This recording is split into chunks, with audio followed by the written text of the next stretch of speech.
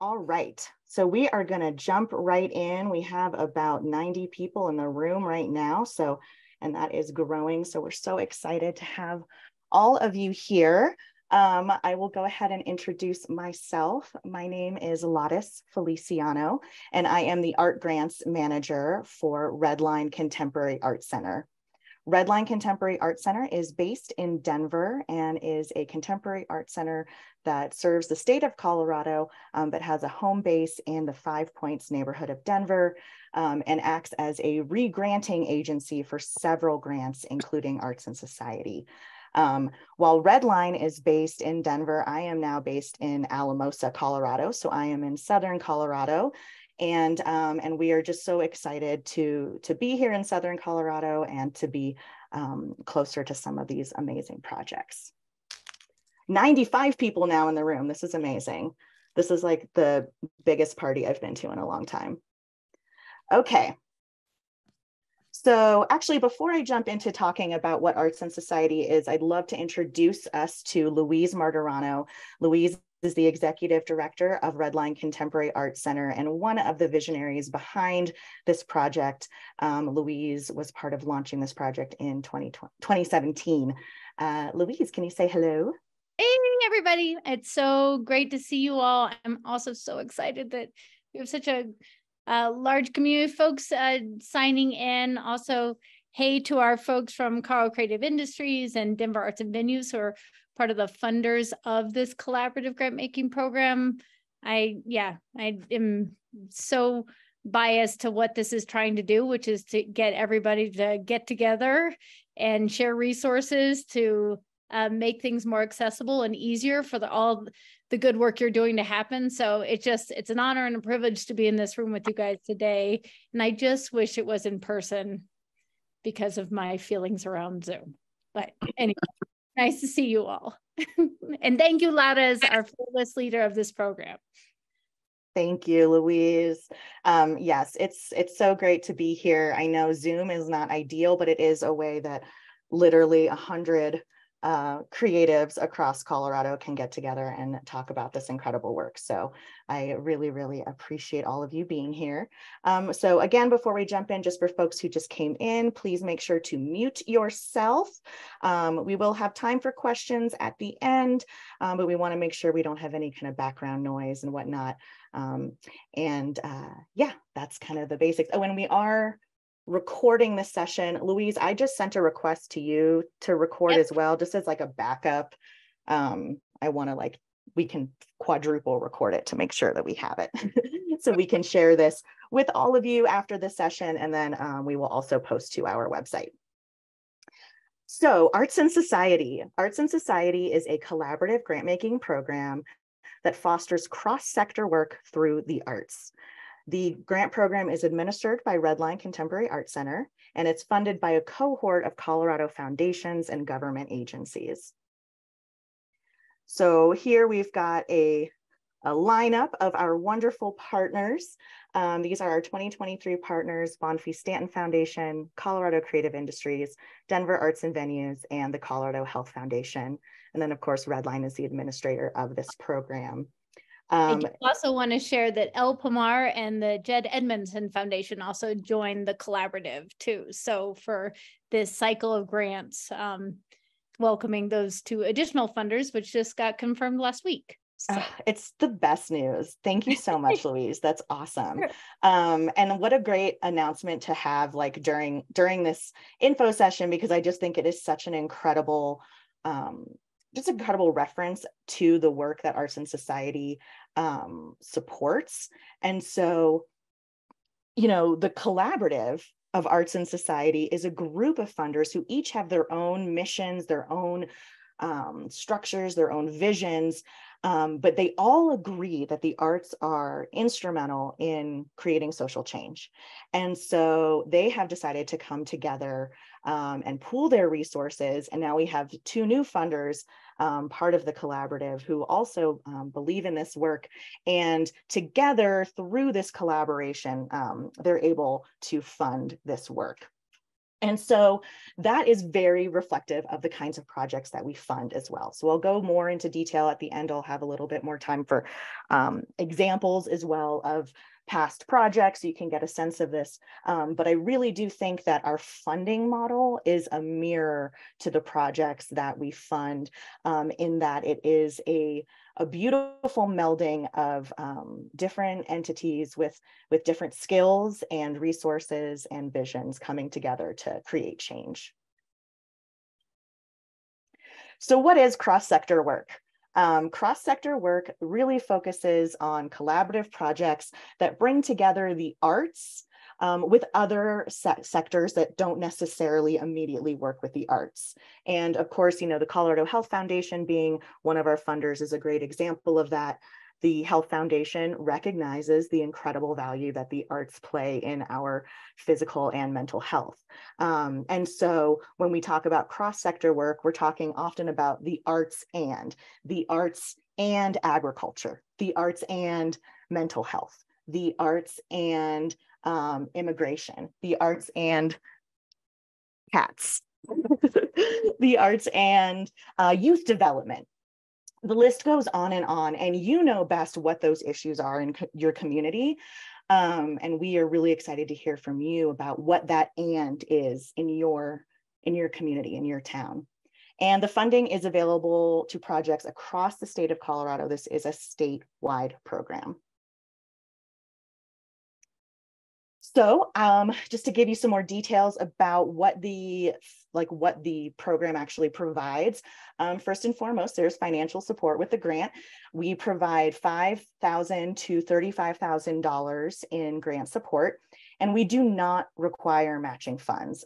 So oftentimes when you are applying for different grant opportunities, applying to foundations, you are required to provide a match of the funds that you're asking for. In this case, we do not ask for that. So this is oftentimes, a lot of times nonprofits and other groups will use Arts and Society as their match for another fund. And so that is, you know, that is absolutely possible, but we want to make sure that you know that there's flexibility there. I also wanted to jump in and say what's cool about this program is Arts and Society operates with a spirit of kind of innovation too. And it's just like, if you have a project that nobody has believed in and nobody has funded before, Arts and Society is like also here for that purpose. It's like, how can this grant help secure or our message to other funders that your project is worth funding, and it helps to support the optics that we all as nonprofits and individuals deal with when it comes to philanthropy and, you know, what is considered credibility or whatever. But Arts and Society understands that in this non-requirement, and that oftentimes, you know, people don't want to take a chance, or, you know, agencies don't want to take a chance on a project that's not been funded. So it's the spirit of this program to fund those projects that maybe it's the first year, or it's, you know, a pilot program that's really been occurred through volunteer work. And now this will allow for support to go to those collaborators and those individuals in that community that's made it happen. Thank you, Louise. That's awesome context. A couple other things that the program provides: we host learning community meetings, and these are meetings where we gather all of the grantees together, learn about what projects everyone is doing, learn about the work folks are taking on, and then it's often a really great opportunity for community building within the cohort, really making connections. It's wild to see folks, you know, you've got someone in Gunnison realizing that they are like fully aligned with something that's happening in Trinidad, and there's this beautiful connection. So we love to see that happen. We also do a lot of professional development during our learning community meetings. We bring in, you know, best practices, panels, funders, opportunities to connect with other funders. So it's really about providing a space for growth and connection. It's also a lot of fun, and we have snacks. And I try always to make us make art. So you will probably make art in learning community meetings. It's always a really, really good time. We just had our last learning community meeting in Colorado Springs, and it was just it was a blast. It was really, really a great time. We also provide evaluation support. So as you are working on evaluating your programs and doing your own surveys and, gathering data about your programs, we provide support for that. We also provide support for marketing and communications, blog posts, getting the word out about your programs. We really like to brag about what you're doing. And so we provide a vehicle for that. We also do mini documentaries of our grantee projects. I will say we're a little bit backlogged from the pandemic, but we are working on getting all of those mini documentaries created. And we have examples on our website and our YouTube that you can check out. Okay, so who is eligible for Arts and Society? So Arts and Society is open to nonprofits and individuals. It's not open to government agencies. It's open to LLCs. It's open to pretty much literally everyone. And this is one of the things that I love about this grant is that, there's really the only barrier is that you have to apply, right? You have to apply, but you don't have to be a 501c3. You don't have to be, established in that way. Now, if you are super new to grant writing, congratulations for being here. We're so glad you're here. I will share this at the end, but I will have time for office hours to talk to folks about your letter of intent and your application. And so, for those of you who are like, okay, it's open to everyone, but I've never done this before. We do have some time to chat and provide some support for you. We want you to be empowered to apply. The primary applicant must be from Colorado. So you might be partnering with an organization or an artist outside of the state of Colorado. That is totally fine. But the main applicant has to be based in Colorado, and the work really has to happen in Colorado. And if you're not sure kind of how to think of it, it's like this program is really about supporting Coloradans and supporting our beautiful creative economy and community work. And so we want to make sure that these funds are really supporting projects that will really be for Coloradans and be something that the Colorado community, whichever corner of the state you're in, will really have access to. So the partner organization must play the partner organization must play a critical role in the implementation of the project. So you can't just kind of have an organization that is maybe saying, oh yeah, we're in Colorado, we support this, but literally everything is happening out of state. Louise, did you want to provide context to that? No, I didn't have, that is correct. Yeah. I mean there can be out of state collaborators, but the project itself needs to benefit the counties of Colorado. So like you could have a visiting artist involved, but to anchor the issue that you're addressing uniquely to the Colorado community and how that is in connection with that community's issue is, I think, the key component. Thank you. And then lastly, I mentioned this already, but organizations, individuals, schools, government agencies are all eligible to apply. If you're not sure, if you're still like, I still don't know if we're eligible or not, you can shoot me an email. And again, I will have a link for office hours. The link is actually already on the website to sign up for office hours. Okay, so a little bit more about the kinds of projects that we're looking for. So we're specifically looking for projects that demonstrate a high level of collaboration. You really hear us kind of hammering in that word, collaboration. We want to see work between artists, organizations, community members, community leaders, educators, activists. We really want to see a number of folks coming together to address a problem in a targeted community. Previous grantees are eligible to apply. I see a lot of past grantees on the call. Hello. If you are unsure of your eligibility, just reach out to me, but essentially you just need to be up to date on all of your reporting. and you will not really receive overlapping funding for the same project. So we want to make sure you've closed out a project before jumping into another one. Again, if you're not sure, just shoot me an email and we can talk about it.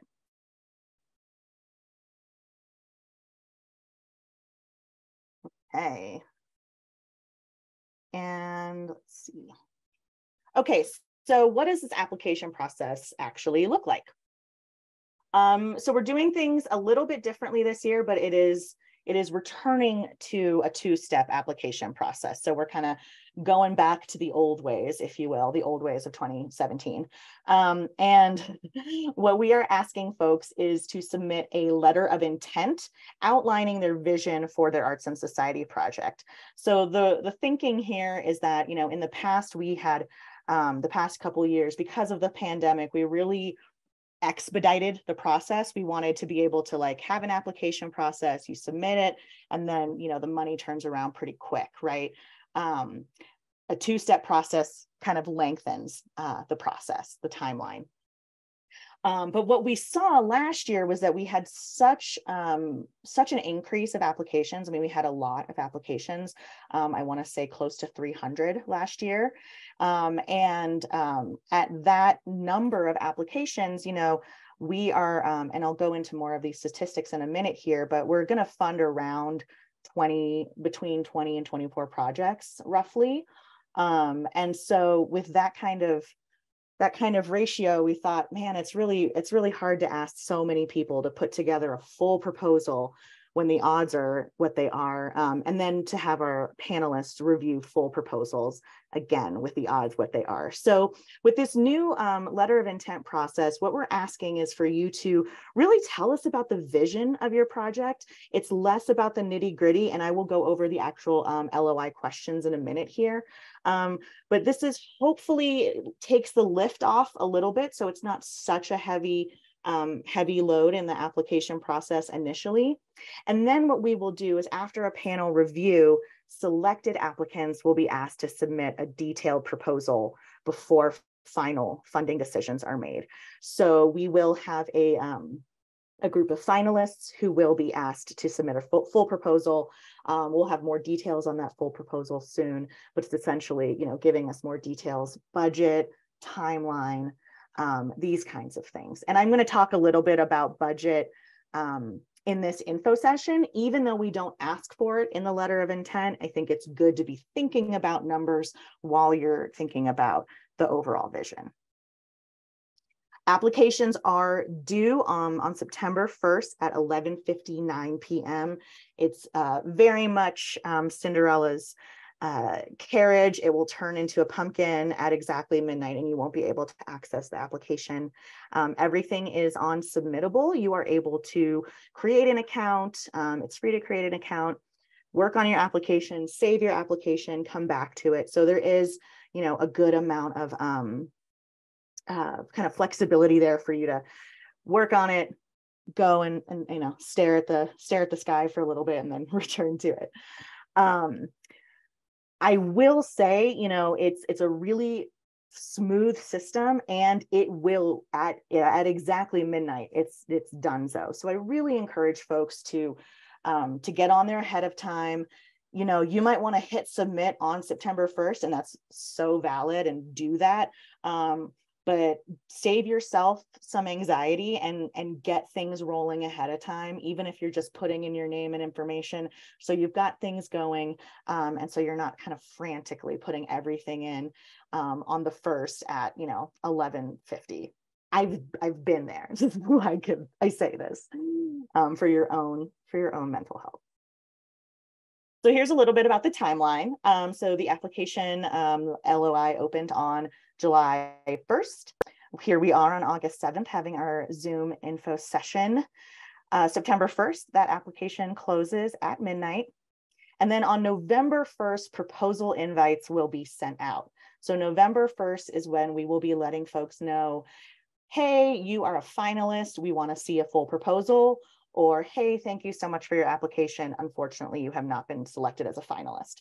So we will be giving those notifications out in November. And it's it'll be a pretty pretty quick turnaround for the full proposals, but we do have I think it's a decent amount of time for you to work on those full proposals. That proposal deadline will be January 10th. So we've given you kind of just over the holidays. And I will do some sessions, provide some kind of one-on-one sessions for folks at that point as well to help with the full proposal process. In March of 2024, grantees will be notified, and April 2024, the grantees will be announced. So the funds will be sent out in that March, April time. So be thinking about that too as you're putting together your proposal. The funds will be available in the spring of 2024. So that's really the earliest you'll be able to start your project. And I see we have a lot of questions coming through. Thank you, Louise, for handling all of this. You're awesome. You're just the freaking best. Thank you. Okay, jumping into the LOI itself. So LOI, letter of intent, you're telling us what you intend to do. And this is it. This is all of it right here. I've also put this on the website, so you can see it on the website. So if you want to review it before you jump into submittable, you can, or you want to throw it together before you're in submittable. But this is what you will see when you go into submittable to create your letter of intent. We have your project title, and I do have a word count on the project title, no more than 10 words. And I've had to do this because you brilliant Coloradans are just verbose with your with your titles. So we just want to make sure that the title is, says what the project is, but also, is really clear and to the point. And you can always do parentheses working title. We love that. We can always, this is creative work. And so it's okay if it's not set in stone yet. Requested amount. So again, we are offering between $5,000 and $35,000. So you can ask for up to $35,000. If you're not sure, again, this is a question you can email me, or we can talk about in office hours. If you're not sure how much to ask for, I say ask for what you need. Ask for what you need, which is your total project cost, right? So your total project cost might be $35,000, but you might have a bigger project, right? You might be trying to do something that's, is going to cost you like, 75, 80 grand. And so you're asking for 35 to fill in part of that overall budget. We want to know your project dates, start and end.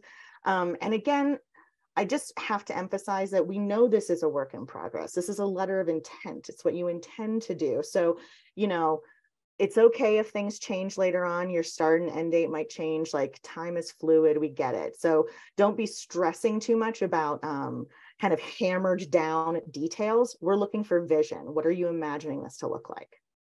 We don't want to know what Colorado counties your project will occur in. And it might just be, it might be one county. It might be multiple counties. This is your opportunity to tell us where.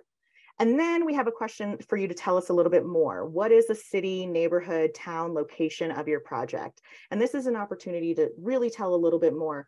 Hey, this is happening in, a neighborhood of the city where a number of schools have been closed, and we are gathering, local families who are now having to bus to another neighborhood for schools, something like that. This is an opportunity to provide some context.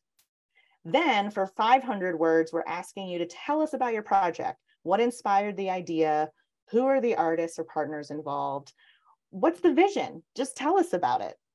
And then we want to know about your community and how will they be engaged. So this is sort of jumping off of what is the city and neighborhood location of your project. Well, how are these folks going to be involved? Who is the community and how are they going to be engaged? And then we want to know, how are the arts going to be used to address a social issue in your community? So really taking the community piece, the issue that you are addressing, and demonstrating to us how the arts are being used. Is it a multimedia performance parade through town? I want to do that. Is it, a mural at a school? Is it, a series of workshops? How are the arts being used to address this issue? And I do want to add to this because this comes up a lot in the panel process. You know, if you are an artist applying for this grant and your project really is looking at supporting people experiencing homelessness, or if it's looking at the criminal justice system, or if it's looking at, when you think about your collaborator, make sure that your collaborator sits firmly in that social issue professionally. And it may be a small community, and so maybe that's more of a like a social worker or a health worker or someone who just holds the expertise. And though there are, I mean, why I love artists so much is you guys appear in so many categories of this life and world, and you typically are 2 or 3 people in one. But it is something that I just want to share. It comes up in the panel a lot, is that, you know, can, you know, the same respect is given on the other side. So if you're a human services organization or nonprofit and you're focused on the social issue as your priority, who is the art expertise that you're engaging? So both sides of that just need to be even when it comes to how you're recognizing your collaborators, your community, and how you're framing it, if that makes sense. Thank you, Louise. And again, you know, we timed this info session kind of smack in the middle of the LOI process. So there's time to kind of sort through these things. If you've got questions, you can email me, or we can have office hours to discuss as well. Now, one thing that came up as we were talking to artists and all kinds of community members about returning to the LOI process is that it's really frustrating when you're an artist and you're applying for art things and the only opportunity you have is the written word. You know, all you have is the written word to share what it is that you're trying to do. And so we wanted to provide an opportunity in the LOI for you to attach images, examples, supporting documentation, sketches if you have them, you know, anything that you think represents or demonstrates kind of the vision of what you're trying to do.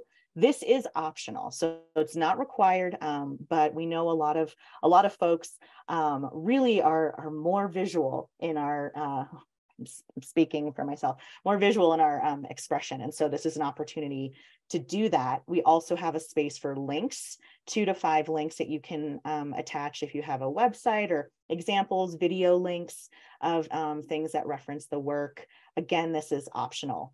All questions are required unless otherwise noted. So those last 2, attachments and links, those are optional. Everything else is required.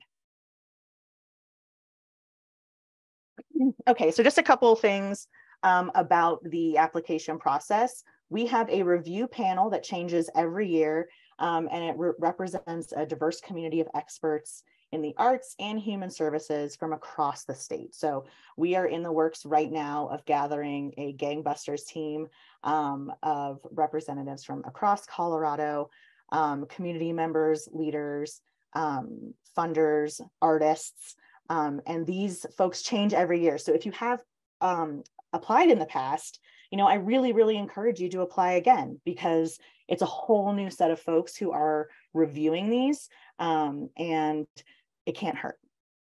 And it's the LOI process now too. So it's less of a load. So, you know, and again, if you've applied before, I know there's a lot of folks in the room who have applied in the past.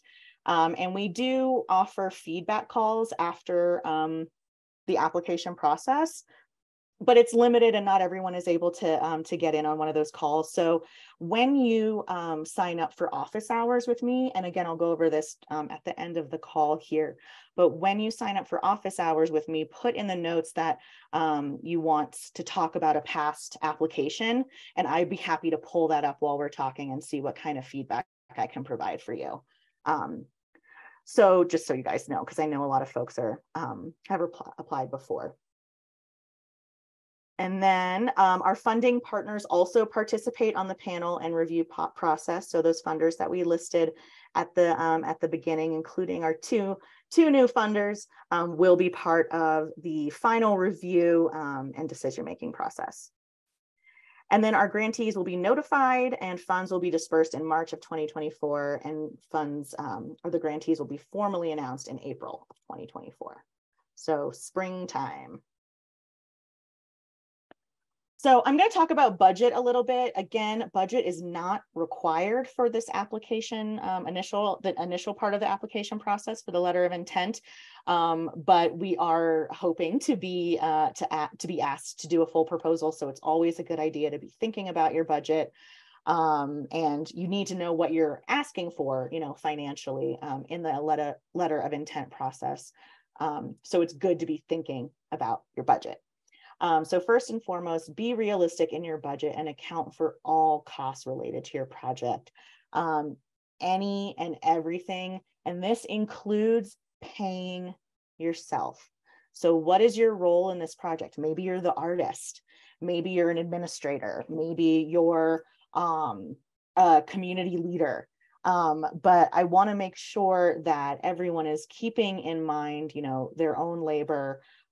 Especially if you are a working artist. A lot of times we find ourselves putting together just, brilliantly intricate projects, and it just feels like so natural for us that it's like, oh yeah, I guess I could pay myself. Please do. Please do. Consider the cost of the learning community travel when you are planning your budget. So we did mention that we have our learning community meetings.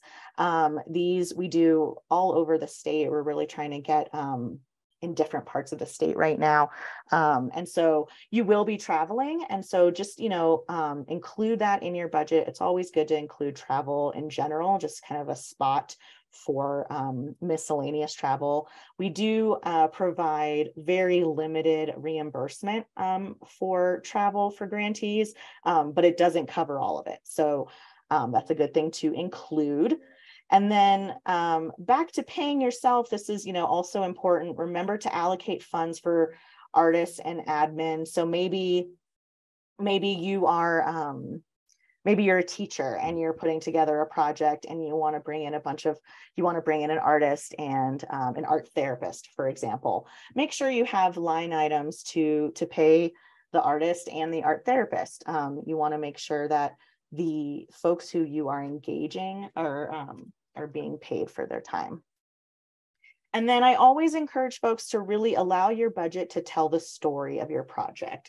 It's, numbers are not always the immediate kind of like favorite go-to for artists. I mean, that's not, everyone's different, but I have really learned over the years how your budget can act as a tool of your story by demonstrating things like we're paying artists, we're paying teachers, we're paying youth, right? Like maybe you're doing a project where you're working with young artists who are in high school and you're having them do some community organizing. Well, having stipends to pay the youth artists for their time really shows your values and shows what the mission of your work is. I also think this is a really good place to show that you are working with local vendors, that you're keeping the funds in your community in Colorado. I saw an application once that was bringing an artist in from another state, and pretty much all of the budget was, paying that artist, paying for their flight, paying for them to come out, and that was kind of it. And there really wasn't anything that was happening, where the money was staying in the state. And again, this is a Colorado grant. We have Colorado Creative Industries on our funding partners, and we really want to see these funds supporting and nurturing the Colorado community. So that's another a way for you to kind of show that in your budget. Okay, some other things about your application. Thinking about your project activities. So as you're imagining what it is that this project is, what's happening, what's being done? Are people meeting in a community center to paint a mural together and it's happening on the weekends, over the summer? Is it a one-day event that it's just we're ramping up for months and months to do a one-day thing? Is it the creation of a public artwork that is going to be installed in the community, you know, forever. So, you know, really be thinking about what form does the project take in terms of activities and community engagement. Be really specific about who that community is. Are you working with veterans? Are you working with immigrants? Are you working with middle schoolers? And then this piece is really, really important. Is this for or with? And when we say this, what we mean is this something where people are coming in, dropping something off for people and then leaving? Or is this a project where the leader of the project is working with the community, as part of the community, and it's something that is happening collaboratively within the town or community? We really want this to be authentic. We, you know, we've seen it before where, you know, organizations or big entities come in, kind of build a thing and then leave. And then it's like, okay, well, now we have this thing. What are we supposed to do with it? How are we supposed to maintain it? You know, we want to see projects that are nurturing the community in really meaningful ways and lasting ways. All of that said, you do not need to have all of your partnerships finalized. Again, we know this is a letter of intent, what you intend to do. And so you might not have your partnerships lined down. For example, you might be like, I know I want to work with libraries, but I don't know which library yet. So this is, you know, this would be a place for you to say, I want to work in libraries, and I'm looking at particularly the Jefferson County Library System, for example. Or, you know I want to work in a senior center, and so I am drafting a letter to send to senior centers in my area. So you might not know exactly the library or exactly the senior center you're working in, but you know who it is you're looking for. Okay, so now we're going to jump into examples of funded projects. And this is really just to kind of give you an idea of what it is that we have funded before. And we do have all of these on our website as well. And I really encourage you to check it out and see what we have funded in the past. They're also just really cool. Like all of this work is just really, really cool. So first we have Tara Reinders, and Tara Reinders is a two-time grantee or two current grantee for the clinic. And Tara's project, the purpose is to bring a new culture of cure to Rose Medical Center through movement classes, dance, films, and performance. And this is a multifaceted program that addressed compassion fatigue and nurse burnout. First Do No Harm was performed in the hospital in the fall of 2018. And there have been ongoing workshops, ongoing performances. And I will say, Tara was doing this work when the pandemic hit and everything imploded, right? We all know, we were there. And she saw, whoa, this work was already needed, but now it's like way needed.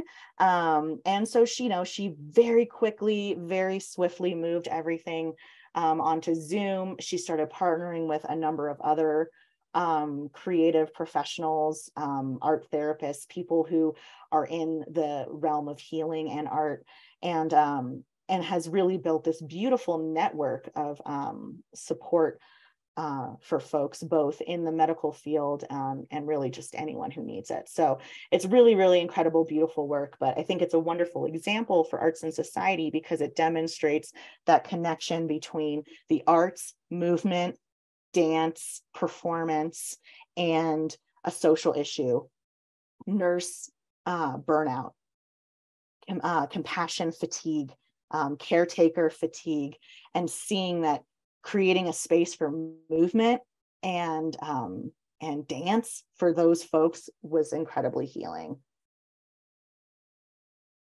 Another example is right here in Alamosa. This is with Think 360 Arts and the Boys and Girls Club of the San Luis Valley. We had teaching artist Eric Dallimore and the team from Think 360 and local artist Nora McBride. They all worked with the Boys and Girls Club to create a beautiful mural that celebrates the San Luis Valley and the intergenerational communities that we have here. The piece was installed at the Rio Grande Farm Park, which is just down the road, and it is it's beautiful. I love it. I'm like just so happy every time I go and see this mural, and just knowing the collaboration and the work that went into it was really, really cool. If you're ever in Alamosa, come check it out. Okay, another example is Just Us, stories from the front lines of the criminal justice system. This is Modus Theater, and the work was done in Denver and Boulder. Modus Theater's Just Us project supported community leaders who were impacted by the carceral system. And so what they did is they brought folks who had been impacted to tell these incredible stories through monologues, through performance. And it was, again, just like a very healing and powerful process. What they did also is they brought all kinds of people who are part of this system together. And so you'll see up here in the top right, they had law enforcement professionals come in and also perform these monologues. They were also funded again for a similar project that was about immigration and immigration stories. So again, using the arts, performance, theater, monologues as a vehicle for telling these stories about incarceration, the prison industrial complex, and immigration. Another example is Stories of Solidarity, Japanese Arts Network, that's in Denver, Colorado.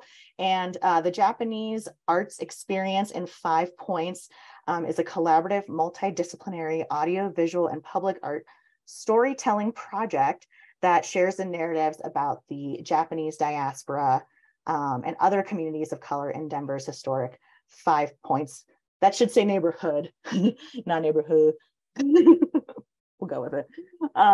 But this project is just so wonderful because, in 5 Points in Denver, there's an incredible history of jazz, an incredible history of Black Americans. We have the Juneteenth Festival, and this is I don't want to say it's like so widely known, but it's something that, we in Denver know of. And then there's this whole other history of diaspora, this whole other history of movement of Japanese immigrants to the area, and this project really, really takes an opportunity to tell those stories and to add to the already very layered history and story of the 5 Points neighborhood. Here are some of the images from that project. I'm just obsessed with this on the bottom right of the baseball team. They just look so happy. Anyway, I love this project. All right, another project example is the Buffalo Soldier interpretation at Fort Garland Museum and Cultural Center. This is in Fort Garland, Colorado, also in Southern Colorado. And this show opened, I want to say last month. So it's open right now. I'm going to catch it, I think this weekend. So the exhibition that came out of their Arts and Society project is open to the public right now in Fort Garland. This exhibition is around artist Chip Thomas, aka Jetsonorama, and he has researched and worked with other artists and community partners to tell the story of the Buffalo Soldiers. That's Black soldiers who fought in the Civil War.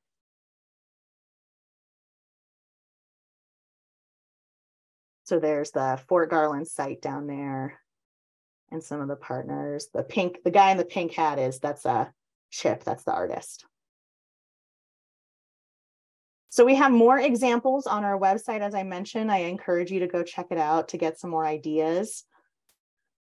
And then this is our information, my email, and our website. Also got Louise's email on there and our Instagram, so you can check things out. I also want to just very quickly show you. So if you go to our website, you'll go to Apply for Arts and Society, and then here you'll see we have a link to the application here, and the application is on Submittable. Just wanted to pull this up so you can see it. And see here it says ends on September, I don't know why they do this, on September 2nd at 12 a.m. 11:59 on the 1st. Second, yeah. So there's some information here, and then you'll make your account and log in. But as I mentioned, I do have on here on our website, the letter of intent is listed here. So you can kind of look through this before you jump into Submittable if you'd like. And then I also have my link for office hours. So if you go to the website, I have a link here, sign up for office hours. This will take you to my Calendly page where you can pick one of these dates and sign up for a time to chat with me. Because I'm, Zoom, too much Zoom. It will be a phone call. I do phone calls only for office hours for Arts and Society, and I will call you. So you'll just give me your name, your information, phone number, and I'll give you a ring. So we have just a few minutes left, and we still have a lot of folks in the room. So I think maybe the best thing to do, I'll go ahead and leave this up for just a minute, so you can make sure to write down my email if you don't have it already. And maybe, Louise, do we want to do a quick round of Q&A questions, and maybe we'll just ask folks to raise their hands. Does that work? Just since we have so many folks in the room. Are you able to see that, Louise, when folks do that? I would say you would need to take down your presentation so that because it may be hard with 100 plus run. Okay. So I will email the video, and the slide deck will be emailed to everyone. So fear not as I pull the presentation down. All right.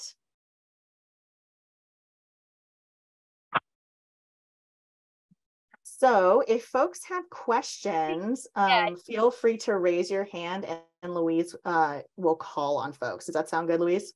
Yeah. And so Kathy, I saw you first, and then we'll go to Joanne. And my apologies if I'm mispronouncing any names. Just feel free to introduce yourself as you begin talking, so it can be, the record can be right.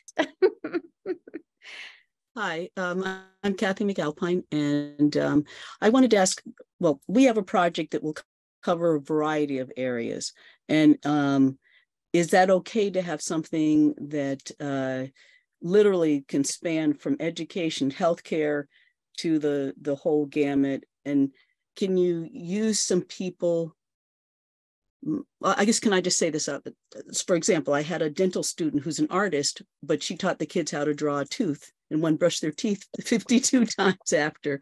But, we do a lot of that meshing. So some of the people wouldn't be considered necessarily, their whole profession is artist, but they have that side to them. Can you use them as collaborators too? Or do you need someone that their whole life is that?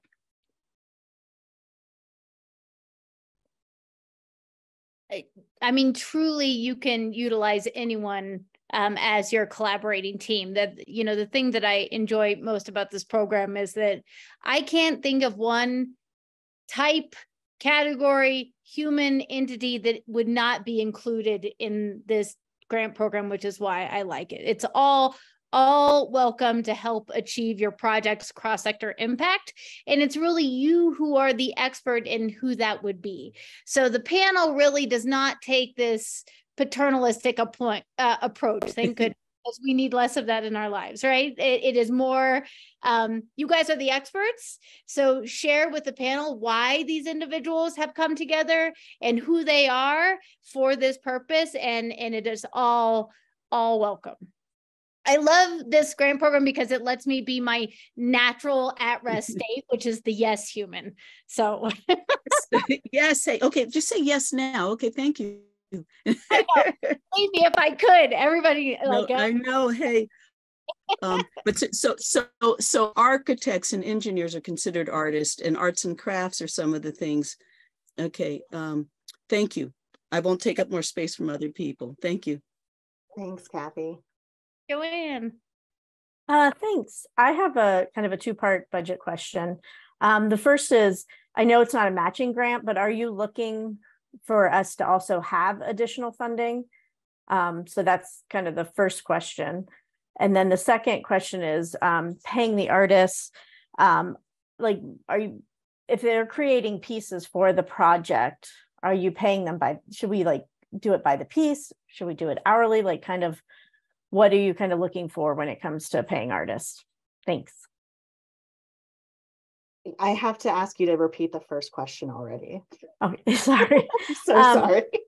I know it's not a matching grant, but are you looking for us to have Yes, additional funding? No, you do not have to have additional funding at all. If you do, great. If you're looking for other funding, great. You can always include that.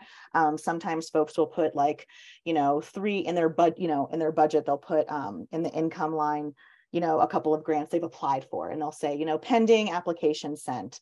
And I think it's great to show when you're looking for other things, especially if your total budget is over the max you can ask for, right? If your total budget is 50,000 and you're asking for 35,000, it can be very helpful to show us, what is it that you want? How is it that you're going to fund the rest of this, right? Right. They do look for feasibility for sure. Yes. So if you're asking for $5,000 and the budget is 150,000 and you have no one else in the mix, they're going to be like, how is this possible? So thankfully it's a very the panelists, because again, the panelists are oftentimes you guys, many of the Arts and Society panelists are alumni grantees, so understand the work in the area intentionally, right? So I would say it's just really more of a feasibility question in terms of how you present your budget. And then in terms of, the second part of the question, which is, how you structure artist payments, I would say ask the artists, see how they would like to be paid and how their work can be honored in the way that is consistent with how they operate in their practice. And if they're not sure, then I would say it depends upon kind of how the grant structured, as far as, is it project based, like are they producing a mural, which would be an honorarium or a stipend for that mural, or is it a workshop where potentially based on the quantity of workshops they get a fee for workshop. If you want to chat with Lourdes or myself about this too, feel free. We definitely understand that part of what is a challenge in our sector is that there's no norm for artist wages, which I fight against all the time. I want artists to unionize. But we're working on it. We definitely happy to help in terms of how, and you think of it in terms of percentage of your overall budget, right? So how that all breaks down. So happy to drill down with that based on your format and project timeline. Thank you. And then to answer your question about how much to pay artists, unfortunately, there isn't like a tried and true, this is how it is. Sorry, I'm scrolling and doing all the things. We can talk about it. We can chat about it one-on-one over email or in a, what's it called? Oh my God, my brain is like already melting. It's not even 1 o'clock yet. During the office hours. Usually what I do is I initially say the artists will tell you what they charge, right? The artists themselves should be the ones kind of dictating what their pricing is. Now, you might not have the artist identified yet. You might not have all of that figured out. And so we can talk about kind of like within the context of your project, what works, what makes sense. Does that help? That's very helpful. Thank you. Okay, we're going to pop over to Joanna and then go to Casey. Hey, I was wondering, when you talked about the learning community meetings, the evaluation support, and the marketing and communication support, if you are a funded grantee, are those required or are those just supplemental things that they can participate in? Supplemental that you can participate in mostly. Some things are required, but it's the learning communities are required. You are required to attend those, and we often ask grantees to send someone from your project who maybe's never been to a meeting like this before. It can be different folks from the organization, but the meetings are required. The marketing and evaluation and all of that is really sort of, you use it how it best fits and suits you. Anything to add to that, Louise? Perfect, thank you. Yeah, thanks. Hey, Casey. Great, thank you. Thank you for this. It was super helpful to hear all of it. I was curious, I guess it's a little bit about pricing and cost and timeline, because the community I'm working with is very we're already in progress. And so I'm curious if the timeline starts like before the award date, and if there's expenses incurred before the award date, if we could get that reimbursed. Like if the artists wanted to purchase some things before we got the money, and then we miraculously got the money in April or whatever, if we could like retroactively reimburse the artist afterwards, or reimburse whatever that was, whatever the charge was. I'm going to punt this to you, Louise, because I feel like yeah. No, so yeah, let me make sure I'm understanding the question correctly here. So you're saying in relationship to the cost of the learning community meeting, or relationship to your grant in general? The grant in general. So like if the budget we submit, we start spending it down before the money is awarded. We're awarded the money. Could we retroactively reimburse the artist or whatever community? I mean, yeah, we definitely don't get involved on that level of how once you get the grant, and you're gonna have agency on two levels when it comes to how the funding gets to you. You can either say this is a 1-year grant and you're gonna get it all in one lump sum, and then you're gonna manage it from that point out, or you can say it's a 2-year grant and you're gonna parse it out. You're gonna get half at the very beginning of the grant cycle, and the other half when you submit an interim report as you round the bin for the second year. So, but in terms of what you utilize it with once you get it, as far as retroactive pay, it's fine. It just, what's important about it is that the project actually occurs during the grant term. So as opposed to like, you can't apply for a grant for this cycle and the project happened in like 2017 and you're like, thanks for being there, guys, surprise. It needs to be something that is actively going on now, if that makes sense. Yeah, so like for example, I'm currently hosting community meetings and designing this art project, and like in my mind I'm ideally would be paying these folks as we're dwindling down the current budget. If I could retroactively pay them for the continuation of it for some meeting that happened in January of next year before the grant was funded, that's what I was kind of piecing out. So yeah, thank you. Surely. I did want to just raise also kind of the issue about Deborah raised about tax exemption. For those of you who are individuals who are applying for this grant, obviously the income and expense can be addressed on a Schedule C, where you just got to be a good clerk to your process and keep all those receipts so it gets balanced out and nets out to zero, so you don't have an insane tax bill. And note that like if you're an artist and you have a studio, you can write that off as part of the overall budget costs in this. Or as Lada has mentioned, Redline does operate as a fiscal sponsor to those of you who, are, the word Schedule C is terrifying, which I totally get, because all things taxes can be terrifying at times. So we're just happy to meet you where you are with that and help support you doing the work you need to do and have been called to do in your communities without necessarily thinking that the IRS is going to come and get you, which is, yeah, oftentimes how I start conversations with artists and their concern. So, so just to clarify on that front. Thank you, Louise. And thank you, everyone. There have been so many great questions. I'm looking at this awesome chat. So many great folks in the room. Kathy, did you have another question? So currently we have people volunteering for different agencies to help us. And so we probably couldn't afford to pay all of them, but we could pay for ourselves and the interns and that kind of thing to host the meeting, because sometimes we get, people that are working for companies to do projects for the group that we're doing projects with, and we're going to reach out, and we keep reaching out to a variety of age groups, but I would hate to open it up for pay for them, because we probably couldn't afford it.